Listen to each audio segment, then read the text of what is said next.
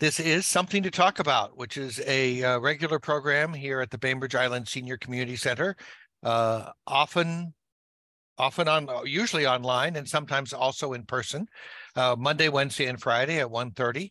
You can check out what's coming up by going to biseniorcenter.org/calendar, and you can see upcoming programs and events. And if you have a suggestion for something we might talk about, send a note to info@biseniorcenter.org.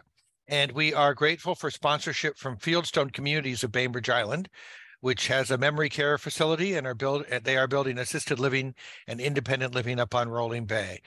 Call 360-689-4314 to learn more. Today we have with us Tim Dinan, who is with Cook Family Funeral Home. And Tim, thank you very much for agreeing to talk with us today. Oh, thanks for having me. Appreciate it. I was struck by a little promotional piece that you had out on Facebook that caught my eye, which was called "The Worst Call of Your Life." And it gave some pretty straightforward, non-pressure responses or suggestions for responses that we might have when we have a loved one who is either ill or in hospice, who we learn has died, that we are, of course, at that point, kind of waiting and dreading that phone call that's going to tell us that. But still, many of us, and it's, I think, a pretty human thing, put off thinking about exactly what our response is going to be. So I thought that was a great little suggestion. It suggests the idea of basically stopping what you're doing. Don't move too fast. To brake, reduce noise, exhale, alert your family, talk to a funeral home, hydrate, and eat. But basically, slow down. You know that you're going to be under a lot of stress. Absolutely. Just an incredible amount of stress. And it all comes at once because you're dealing with it on top of the emotional side. So now you're kind of in two battles within your own being, because you have this emotional connection. And then you have the logical side of the mind that's saying, okay, we have to do this, and this. And how do we proceed? And the whole time that's happening, the emotional side is whirling around and taking you off base constantly. And as we were discussing before we started, I have seen some of the most decision-capable people. You ask them a question and they always have a direct answer. Walk in here and they can't even answer a question. And it's because the emotional side's taken over. So yeah, the very first part of that is stop and slow down. There is no set rule that you have to do anything at any specific time, other than consider your next steps for the loved one's care if you're involved directly in that. So what do I mean by that? A lot of folks are on hospice. Wonderful organizations, the hospices in our area. We're very fortunate. They do an amazing job. They truly do. They bring the family through it. They try to prepare you for what the inevitable will be, and then they provide that all-important comfort care to make sure that the person that is about to pass is not struggling to do so. And when that happens, normally the hospice will ask you, who do you choose for your funeral provider? So that's already done. So they'll make the call for you. We always encourage the family to do it, but hospice will normally do it. What that does is it gives you an opportunity to just slow down, catch your breath a little bit. I use that term all the time with folks. Just take some time and catch your breath. Just process what's just happened. Yeah, one of the things I saw in that note was something about turning off the radio or get away from a computer. I mean, there are all these things that are always, our lives are so full with distractions. Constantly. And this is it. And when you're learning about someone close to you dying, you have a lot of distractions just inside your head, I guess. And so you should take some time. Yeah, take some time. And the one thing that people don't realize is they have this urgency to call or have hospice call the funeral home. And that's wonderful. We want you to do that. But the caveat to that is you don't have to have us rush right over. In today's world, a lot of folks are choosing to spend some time with their loved one at home. They want to have them there for a couple hours, maybe. Maybe something happened at 2, 3 o'clock in the morning, and they just want that quiet time when the phones are quiet and there's, you're not normally watching TV, just to spend time with that person they've lost. And we do that quite often. We'll schedule that pickup time with families, and they'll say, "Yeah, I need a couple hours just to be with them," and that's important. I wholeheartedly agree with that. We were always designed and taught to that phone rings, you go, and life's we need to take that break and look at that. Turning off computers, phones. Your phone's important. I tell families all the time. You know what? There's no harm in turning off your phone and letting folks know you need some time to yourself. You'll call them back, and they all, they're coming from a good place. They're good-hearted folks. They want to help you, but sometimes it's overload, and you need to say, "Look, I appreciate what you're trying to do, but I need you to respect what I need right now, and that is just some time to, make this real in my own mind." And the circumstances are just endless as to what may have happened. Older parents and things of that sort. You're kind of you're kind of ready for that, even though that call's still hard. But you've come to grips with the fact they're not going to be here forever. Lose a sibling or she had a child, much different dynamic there. So or a spouse that's close to you. A lot of these folks are just so close with spouses, and that's, gosh, they spend a lifetime together. So it's you need that time just to come to grips with what's happened before you move on to the next step. So when you do hear from someone who is dealing with the death of someone close to them, what are the first questions that they're asking you? At the initial call, a lot of the time it's just they want to know what the next steps are. And my answer is typically that we're going to need to ultimately gather some information, but you need to think about what kind of care you want for your loved one. So, and what I mean by that is, do you wish to have a viewing?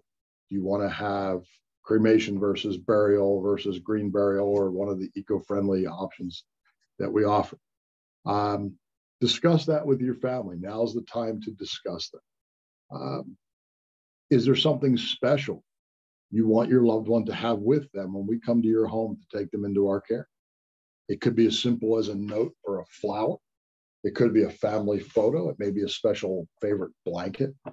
Those things are important to folks. Maybe it's an article of clothing that they love. They want to just have with them because they've had it for years and years. Whatever that special thing is important. And then we talk about what to expect in the arrangement. And I don't get too involved in that simply because it's too overwhelming at that point to do that. So the questions are simple and basic. And if the answer is we're not sure, then we have the ability to take steps necessary to hold someone for a specific period of time. So that I can say, and it's usually about 24 hours, so that they have the time to make that choice. Maybe it's not as clear as people would like it to be because their family member wouldn't talk about it. So that's not uncommon. Yeah, okay, that's the obviously ideal to have a conversation in advance about what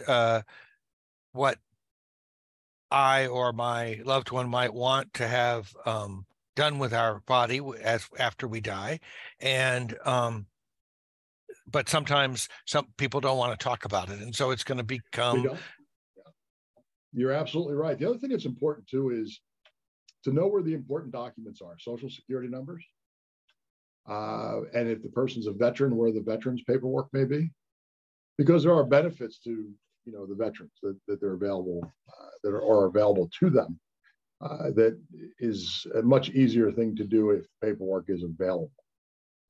Some folks don't want anything to do with it. They didn't have a great experience, and they're like, well, I did my time, but I don't want to, I don't want my life to be dictated or remembered as a veteran. I'd rather it be for this, and that's fine. But we want to make sure we can gather that information. And for those who may be a little bit confused about where to find a Social Security number, if you don't know for a family member, tax returns are the best place to get. If you can't find the card, it's always on a tax return. Great. That's very helpful. Yeah. Thinking about that, and Social Security is something else I think people often ask about, because those might be payments that are going to keep coming until you give the government an alert. Absolutely. And what happens with that, Reed, is that we notify Social Security, and there's about an 8-week lag time for the most part. And what that means is that, husband and wife situation, the spouse, whomever the surviving spouse is, may or may not be entitled to a higher payment. So, it depends on who passed. So, for example, if let's say I lost my wife and she was the higher earner as far as income, then I will ultimately receive her Social Security benefit if it's higher than my own. Same goes if it's the opposite way around. The husband's the wage earner, then of course the wife would receive the higher amount.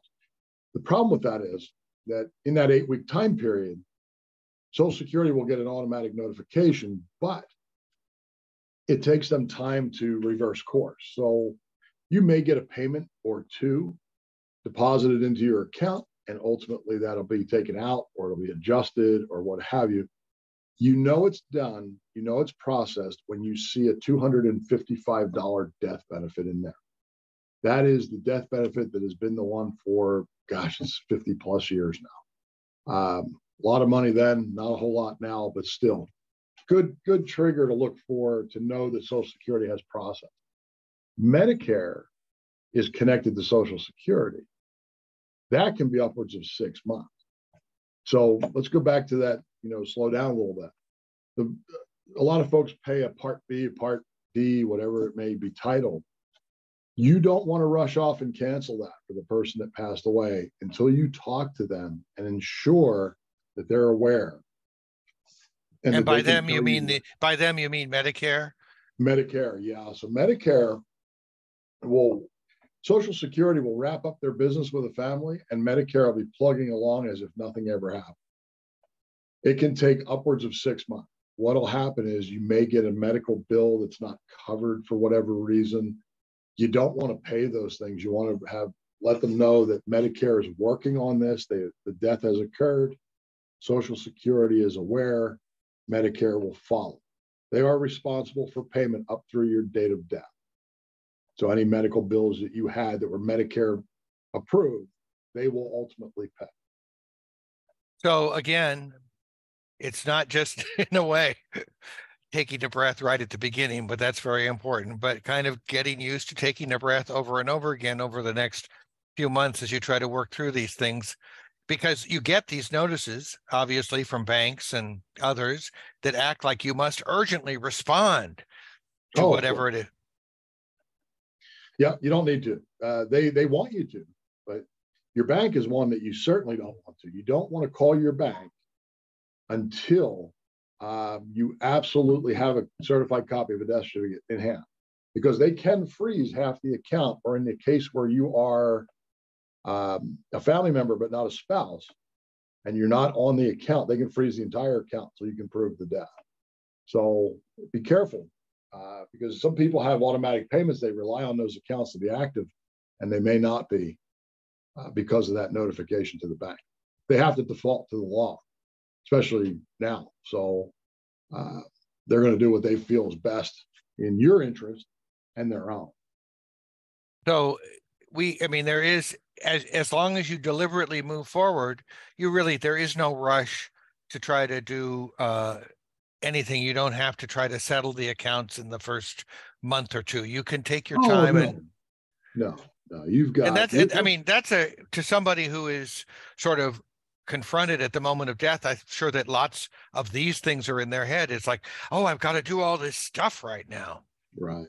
Yeah, you want to be careful about some of your moves. You want to talk to your lawyer, talk to your financial planner, make sure that they're aware of what has happened. If there's trust and will set up, you want to make sure that those go into play, that your financial planner is aware of what's going on and what things may transfer to you. You want to make sure you've got your death certificates in hand. And that's one of the real priorities that we work on, is getting those certified copies to families quickly, because you need them. They are the keys to all things legal.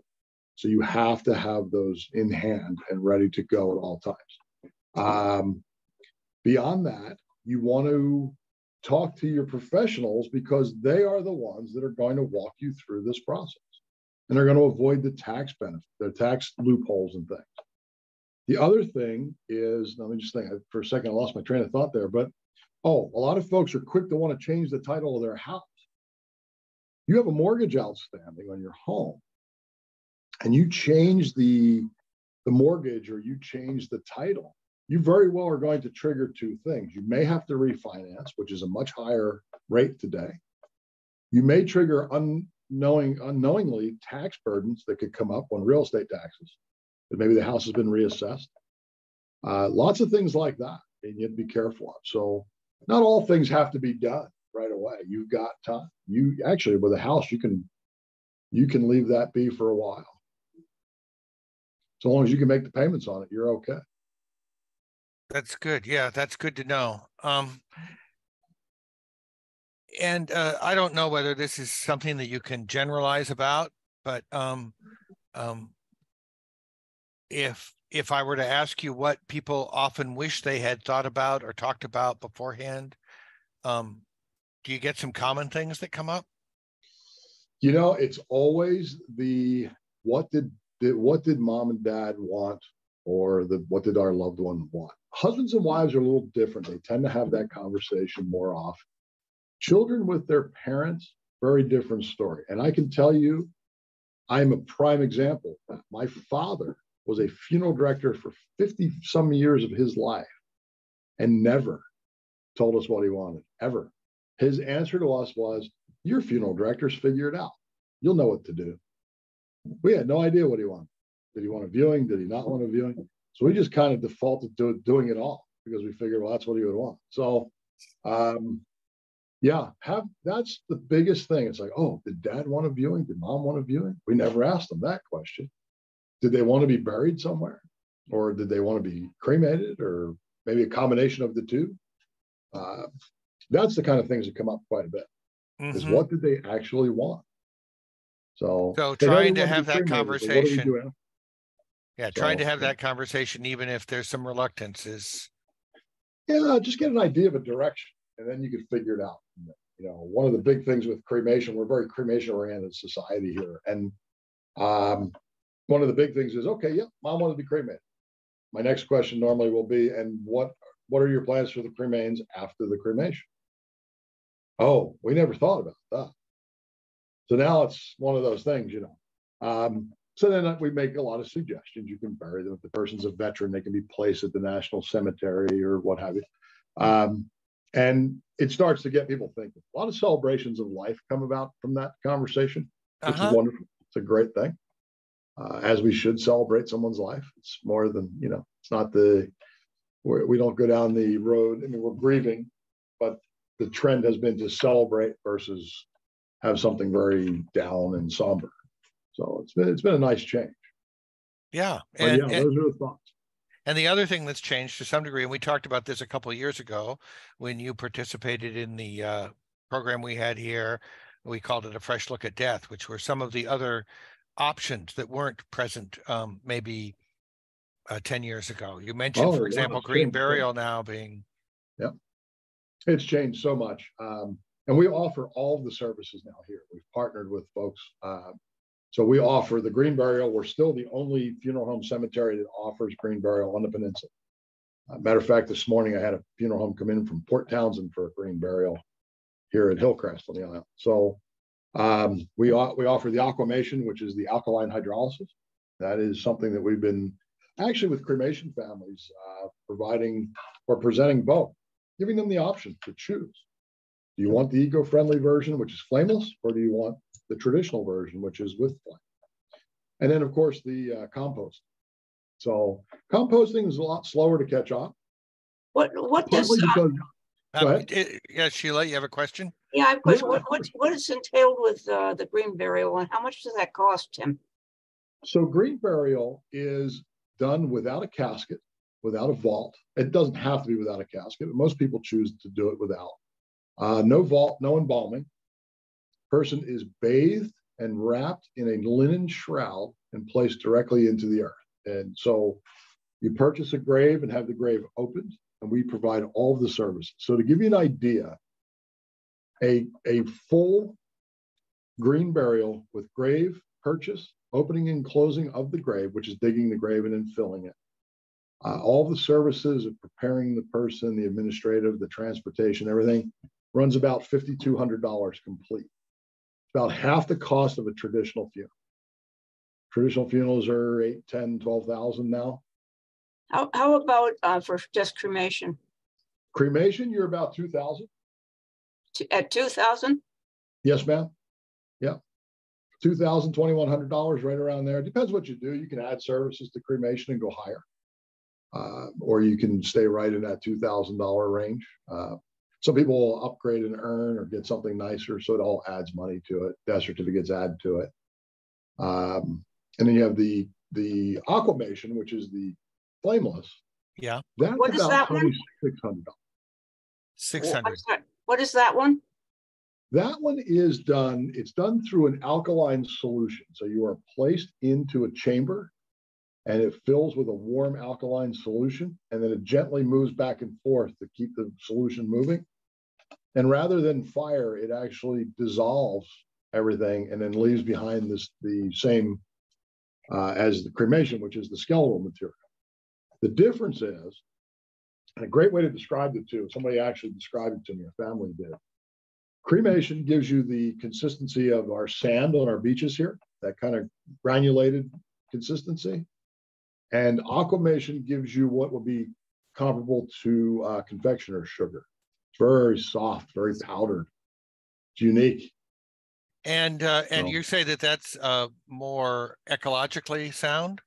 It is, because there's no carbon releases, because you're not using any fuel. And then the alkaline solution goes off into our wastewater system, which helps with the chemical loads, because it's obviously alkaline going into an acidic environment. And then what's left, you get about 20% more of the remains back, because there's no open flue or chamber as you would have in any type of a fire based equipment, where you have to ventilate the flue, the chimney stack, so you don't lose the remains to that. So everything is maintained in this sealed chamber. So it works out really nicely, actually. And I think we cut you off when Sheila was asking what the cost generally ranges there. So cremation is about $2,100 for round numbers.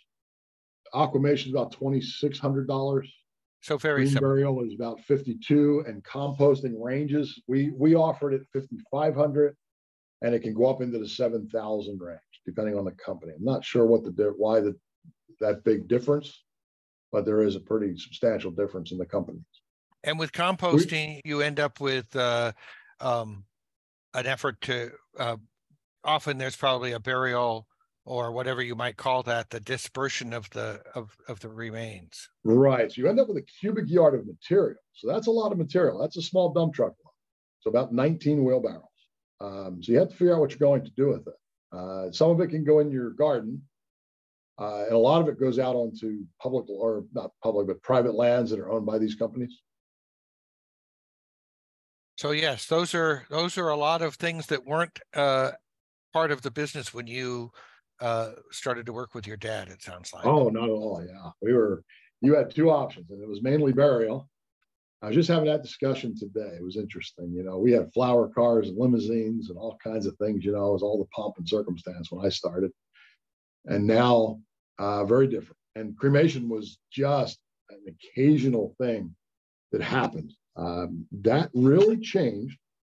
It actually really caught on when the Catholic Church decided cremation was acceptable in their faith. And that's when you started to see that build up, because that was one of the big kickers, was the churches weren't completely sold on cremation. But now that they've changed, and they were like one of the first ones to come out publicly say, "Yep, we're going to do it." Mm-hmm. You started to see people take notice, and now it's very commonplace. Well, I really want to thank you for taking time and Oh, my sharing pleasure. these. Thanks for having me, Ray. I think these are, the idea of the fact that there's no rush, the idea that that there are people who can help you, and some clarity about what some of the options are when you go to talk to somebody like you, Tim, at Cook Family Funeral Home. Absolutely. Will put a lot of people's minds at rest. So I really appreciate you taking the time today to. No, my pleasure. Thanks for having me. And I'll leave this with anybody who wants. We have some planning guides available to you that are free. If you want one mailed out or stop by and pick one up, it's a great way. If you do nothing but fill it out, stick it in a drawer for your family, you're ahead of most people. So we're glad to have them here for you. But Okay. Bree, thanks for everything you do. You guys do a great job at that senior center.